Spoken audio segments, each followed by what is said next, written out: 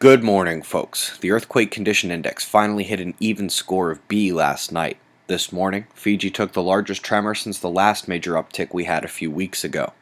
Let's go to the buoys. One of the new floaters in the Bay of Bengal is showing minor deviations this morning, but nothing major.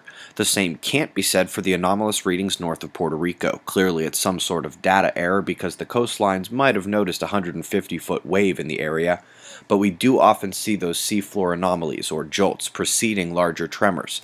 And just a note while we're over here, for those new to the channel, you may be aware of the East Coast tsunami threat from the Canary Islands off West Africa, but we have evidence of historic landslides on the north side of Puerto Rico as well.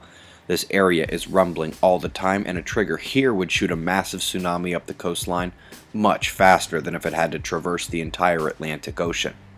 South America. Two lows of note, the east drawing a convergence back to Brazil while the south readies to do the same in about 2 days.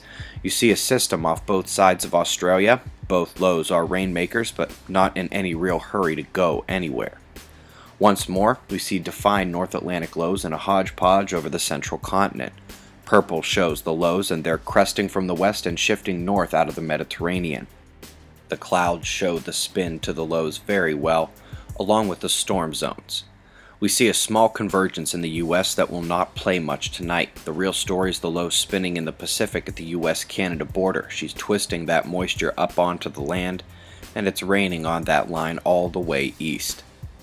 Experts expected a CME impact last night around 450 kilometers per second and at around 30 protons per cubic centimeter.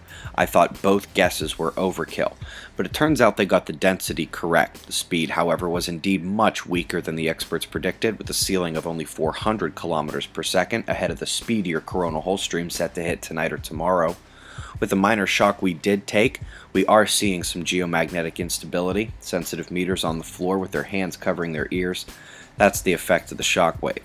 The solar flaring remains incredibly low. The sunspots aren't to blame. Must be the coming grand minimum. Earth's magnetic connection to the sun is very close to the departing group, so that large delta forming at the lead is definitely worth a look, even though it's turning away from Earth. The incoming sunspots are much smaller, but they do have potential. The largest, out front, has been a story of growth and development, perhaps more to come with heliocentric geometries afoot the next week. Right now, we have coronal openings north and south coming in. They both have significant power and will further ramp up the earthquake conditions soon. Geocentric geometry in play the next week as well. Coronal holes dark and incoming in 211 angstroms. Perhaps you'll also notice a pop center disk at the end, a small filament destabilizing and is lifting off the surface, mostly to the south of Earth's orbit. Current conditions and shots of our star to close. Eyes open. No fear, it's 6:30 a.m. Eastern Time, and that's the news. Be safe, everyone.